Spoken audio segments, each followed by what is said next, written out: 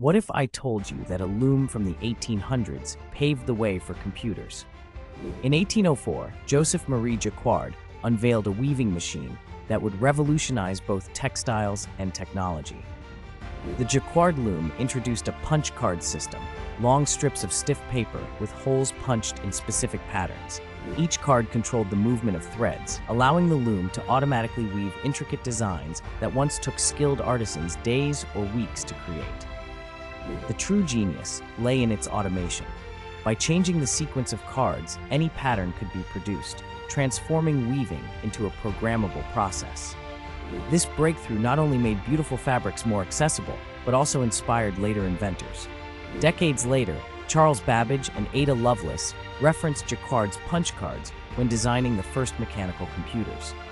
The humble punch card would become the backbone of early computer programming, storing and processing information for over a century. The Jacquard Loom's legacy proves that innovation can come from the most unexpected places, even from the world of weaving.